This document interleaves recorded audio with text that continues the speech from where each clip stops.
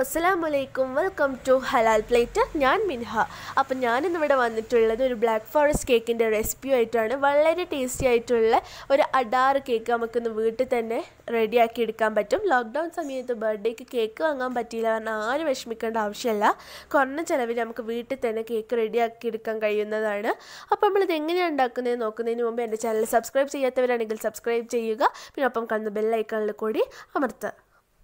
Cake തയ്യാറാക്കാൻ തുടങ്ങിയാലോ? അപ്പോൾ അതിന് വേണ്ടിയിട്ട് ഞാനിവിടെ 4 എഗ്ഗാണ് എടുത്തിട്ടുള്ളത്.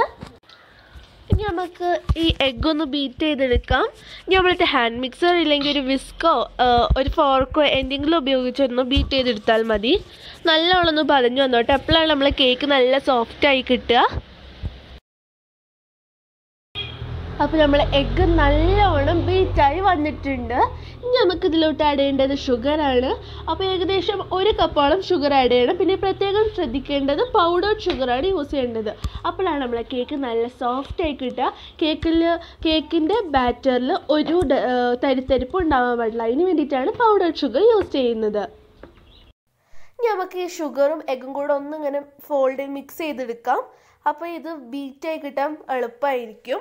ഇനി നിങ്ങൾക്ക് കുറച്ചും കൂടെ വലിയ കേക്കാണ് ഉണ്ടാക്കേണ്ടത് വെച്ചാൽ ഇതിൽ പറഞ്ഞ മെഷർമെൻറ്റ്സ് ഒക്കെ ഒന്ന് ഡബിൾ ചെയ്താൽ മതി.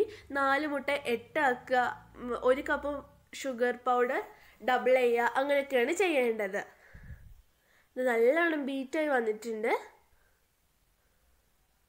എഗ്ഗ് നല്ലോണം ബീറ്റായി വന്നിട്ടുണ്ട്.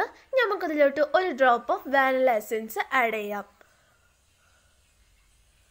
അപ്പോൾ ഈ കേക്കിന് നല്ലൊരു ഫ്ലേവറും കിട്ടും. നമ്മൾ എഗ് സ്മെല്ലുണ്ടെങ്കിൽ അതും ഒന്ന് പോയി കിട്ടും. പിന്നെ ഈ വാനില എസൻസ് കൂടാൻ പാടില്ല. അപ്പോൾ നമ്മൾ ടേസ്റ്റ് മാറിപ്പോകും. നല്ലോണം ഒന്ന് മിക്സ് ചെയ്തെടുക്കാം. ഇത് നല്ലോണം ഒന്ന് മിക്സ് ചെയ്തിട്ട് നമ്മൾ കേക്കിൻ്റെ ഷുഗർ ഒന്ന് ബാലൻസ് ചെയ്യാൻ വേണ്ടിയിട്ട് ഒരു പിഞ്ച് ഓഫ് സോൾട്ട് ആഡ് ചെയ്തെടുക്കാം. എന്നിട്ടത് ഒന്നും കൂടെ മിക്സ് ചെയ്തെടുക്കാം.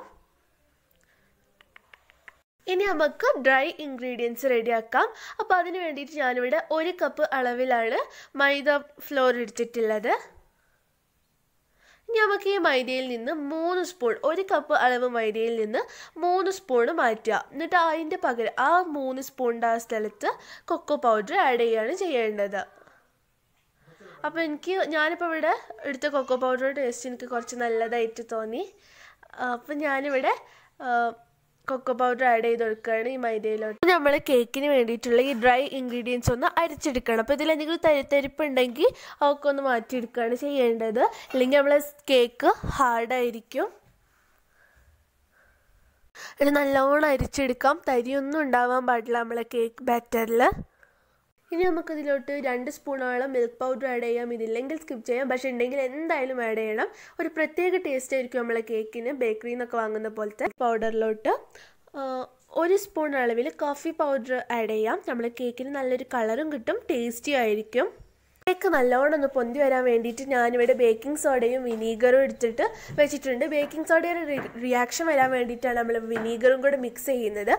ഇനി നിങ്ങളത് ബേക്കിംഗ് പൗഡർ ഉണ്ടെങ്കിൽ ഈ സ്റ്റെപ്പ് സ്കിപ്പ് ചെയ്യാവുന്നതാണ്. നമ്മൾ ബൗളിലത്തെ ഈ ഡ്രൈ ഇൻഗ്രീഡിയൻസ് വേറൊരു ബൗളിലോട്ട് മാറ്റി കൊടുക്കാം. നമ്മളെല്ലാം മിക്സ് ചെയ്യുന്ന ആ ബൗളിലോട്ടാണ്. ഫൈനൽ സ്റ്റെപ്പാണ് ഇപ്പോൾ നമ്മൾ ചെയ്യാൻ പോകുന്നത്. നമ്മൾ മാറ്റി വെച്ചിട്ടുള്ള ഈ എഗ് മിക്സ് ഇതിലോട്ട് കുറേശ്ശെ ആയിട്ട് ഒഴിച്ചിട്ട് മിക്സ് ചെയ്ത് കൊടുക്കാം. ഇല്ലെങ്കിൽ കട്ട കുത്താൻ ചാൻസ് ഉണ്ട്. അപ്പം നമ്മൾ മൈദക്കായം കൊണ്ട് കട്ട കുത്തും. അപ്പോൾ ഇത് ഒഴിക്കുമ്പോൾ തന്നെ നല്ലോണം മിക്സ് ചെയ്യണം. ഇത് നമ്മൾ നല്ല മിക്സ് ചെയ്തിട്ട് ഇതൊരു ക്രീമി പാറ്റേണിലായി മാറണം. ഫസ്റ്റ് സ്പൂണിലും ഇങ്ങനെ ഒന്ന് ഇതാക്കിയിട്ട് പിന്നെ ബീറ്റർ വെച്ച് അടിച്ചാൽ മതി. ഇത് ഫുള്ള് മിക്സ് ചെയ്ത് കഴിഞ്ഞിട്ട്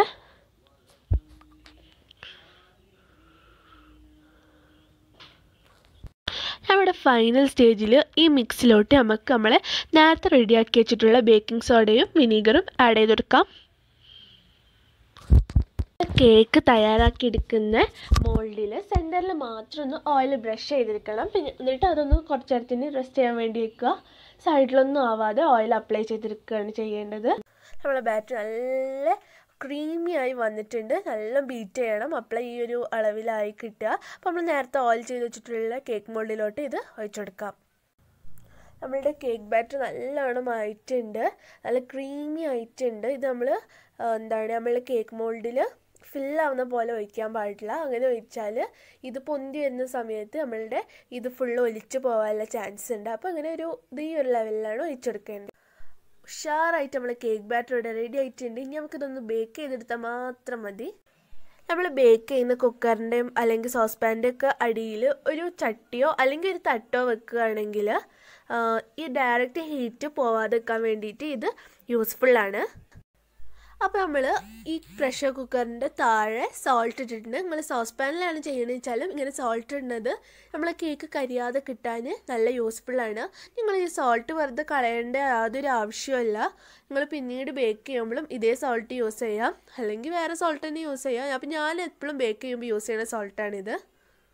അപ്പോൾ നമ്മൾ സോൾട്ടൊക്കെ ഇട്ട് റെഡി ആക്കിയതിൻ്റെ മേലെ ഇങ്ങനെ ഒരു സ്റ്റാൻഡ് അങ്ങനെ എന്തെങ്കിലും ഒരു ഇത് വെക്കുകയാണെങ്കിൽ നല്ലതാണ്. ഇനി ഇതിൻ്റെ മേലോട്ടാണ് നമ്മൾ കേക്ക് ബാറ്റർ ഇറക്കി വെക്കേണ്ടത്.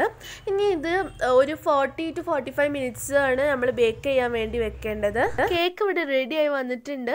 അപ്പോൾ നമുക്കൊരു ടൂത്ത് പിക്കോ അല്ലെങ്കിൽ എന്തെങ്കിലും ഒരു സ്റ്റിക്ക് വെച്ചിട്ട് ഇതൊന്ന് കുത്തി വെക്കാം. അപ്പോൾ ഇതിൽ ഒരു ക്രീമൊന്നും ഒട്ടിപ്പിടിച്ചിട്ടില്ലെങ്കിൽ നമ്മളുടെ കേക്ക് ഇവിടെ റെഡി ആയിക്കണമെന്നാണ്. അപ്പോൾ നമുക്കിതൊന്ന് സെറ്റാക്കിയാലോ. അപ്പോൾ ഞാൻ ഈ കുക്കറിൽ നിന്ന് കേക്ക് എടുത്ത് മാറ്റിയിട്ടുണ്ട്. അപ്പോൾ അതൊന്ന് ചൂടാറാൻ വെച്ചിരിക്കുകയാണ്. അപ്പോൾ കേക്ക് നല്ല സോഫ്റ്റ് ആയിട്ടുണ്ട്, നല്ല സ്പോഞ്ചി ആയിട്ടുണ്ട്. കേക്ക് തൊടുമ്പോൾ തന്നെ അറിയാലോ ഇങ്ങനെ ഉള്ളിലോട്ട് പോകുന്നത്. അപ്പോൾ ഇതാ കേക്കിൻ്റെ ബാക്ക് സൈഡ് നല്ലോണം ഉണ്ട്. ബാക്ക് സൈഡിലൊന്നും കരിഞ്ഞു പോകുക ഒന്നും ആയിട്ടില്ല, നല്ല വൃത്തിയായിട്ടുണ്ട്. അത് സൈഡൊക്കെ നോക്കുക നല്ല കട്ടിയായിട്ട് വന്നിട്ടുണ്ട്. അപ്പോൾ നമുക്കിത് ലെയർ മുറിക്കാനൊക്കെ നല്ല ഉണ്ടാകും. അപ്പോൾ ഇതിന് നമ്മൾ എന്താ ചെയ്യേണ്ടത് വെച്ചാൽ ഫ്രിഡ്ജിൽ റെസ്റ്റ് ചെയ്യാൻ വേണ്ടി വെക്കുകയാണ് ചെയ്യേണ്ടത്. അപ്പോൾ ഞാൻ എന്താ ഫ്രിഡ്ജിൽ റെസ്റ്റ് ചെയ്യാൻ വെച്ചിട്ട് ഞാൻ എടുത്തിട്ടുണ്ട്. ഞാൻ ഒരു 4 hours മേലെ വെച്ചിട്ടുണ്ട്. അപ്പോൾ ഇത് ഞാനിപ്പോൾ എടുത്തിട്ടുണ്ട്. ഫ്രിഡ്ജിൽ വെക്കുകയാണെങ്കിൽ കേക്ക് ഒന്നും കൂടെ ഒന്ന് നന്നായി കിട്ടും. അപ്പോൾ അതിന് വേണ്ടിയിട്ടാണ് നമ്മൾ ഫ്രിഡ്ജിൽ വെക്കുന്നത്. അപ്പോൾ ഇത് നമ്മൾ കേക്കിൻ്റെ കട്ടി അനുസരിച്ചാണ് നമ്മൾ ലെയർ വെട്ടേണ്ടത്. അപ്പോൾ എനിക്ക് ഒരു 3 ലെയർ വെട്ടാം. വാവ് മാഷാ അല്ലാ. അപ്പോൾ ഞാനിതാ 3 ലെയർ പൊട്ടാണ്ടല്ല വൃത്തിക്ക് വെട്ടിയെടുത്തിട്ടുണ്ട്. ഇനി നമ്മൾ എന്താ ചെയ്യേണ്ടത് വെച്ചാൽ ഐസിങ് ചെയ്യാൻ വേണ്ടി എടുക്കുകയാണ്. അപ്പോൾ ഫസ്റ്റ് നമുക്ക് ഒരു ലെയർ എടുക്കാം. അതൊന്നും പൊട്ടി പോകണമൊന്നുമില്ല, നല്ല വൃത്തിയായിട്ടുണ്ട് കേക്ക്. അപ്പോൾ സൂക്ഷിച്ച് വേണം വെട്ടാൻ. അപ്പോൾ നമ്മളിപ്പോൾ ഫസ്റ്റ് ലെയർ ഇവിടെ എടുത്ത് വെച്ചിട്ടുണ്ട്. ഇനി നമ്മൾ എന്താ ചെയ്യേണ്ടത് വെച്ചാൽ ഇതിലോട്ട് ചെറിയ സിറപ്പ് ചെറിയ സിറപ്പ് ഞാൻ ഇവിടെ എടുത്തിട്ടുണ്ട്. ഈ ചെറിയ സിറപ്പ് കുറച്ചായിട്ട് ഇതിൽ സ്പ്രെഡ് ചെയ്ത് കൊടുക്കുകയാണ് ചെയ്യേണ്ടത്.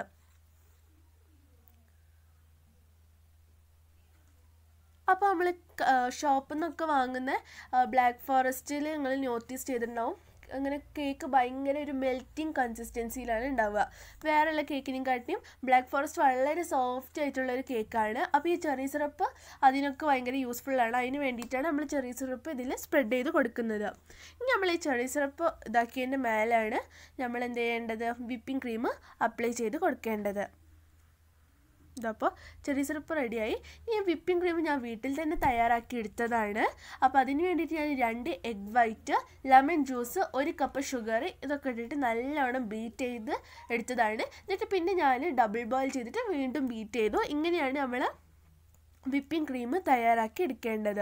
അപ്പോൾ ലോക്ക്ഡൗൺ കേക്ക് ആയതുകൊണ്ട് ഇതൊക്കെ വീട്ടിൽ തന്നെ തയ്യാറാക്കി എടുക്കുകയാണ് കുറച്ചും കൂടെ നല്ലത്.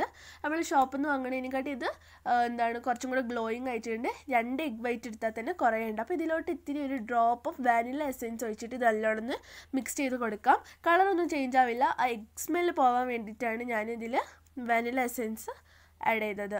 ഇനി നമ്മൾ കേക്കിൻ്റെ മേലെ ഇത് അപ്ലൈ ചെയ്ത് കൊടുക്കാം.